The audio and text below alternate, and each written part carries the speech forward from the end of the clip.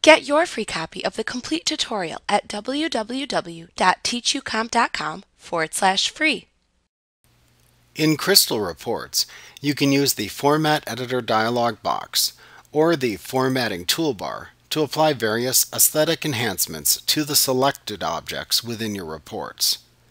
The basic technique used to apply formatting is simple.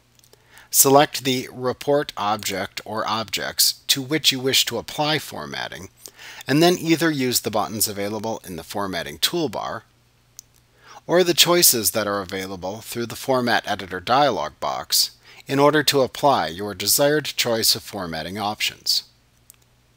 You can see the Formatting toolbar and the various buttons that you can click to apply selected formats.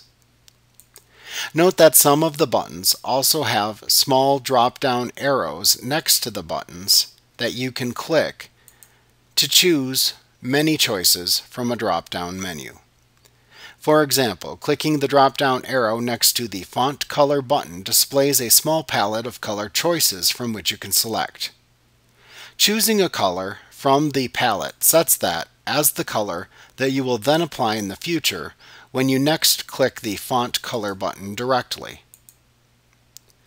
Also, note that some of the buttons may appear grayed out when you have certain types of report objects selected.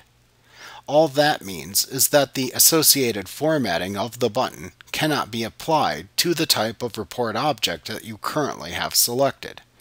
For example, if you select a text object within the report, the numeric formatting buttons will then appear grayed out, as you cannot apply numeric formatting to text objects.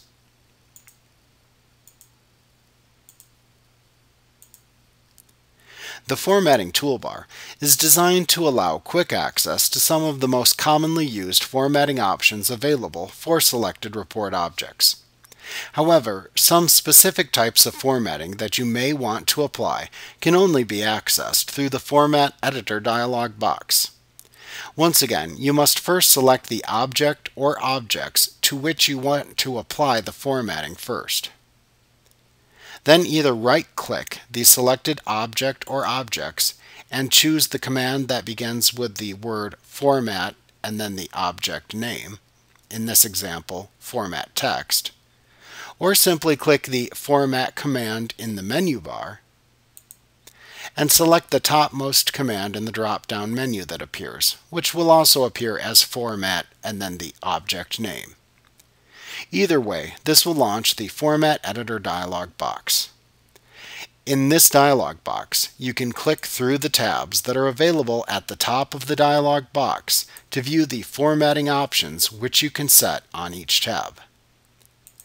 The tabs which appear will once again vary depending on the type of report object which you selected prior to invoking the Format Editor dialog box. So the options for a text field will not be the same as the options for a number field.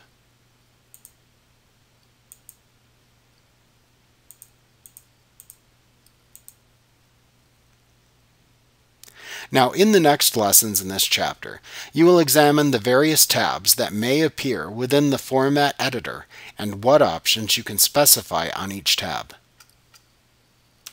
Like what you see? Pick up your free copy of the complete tutorial at www.teachucomp.com/free.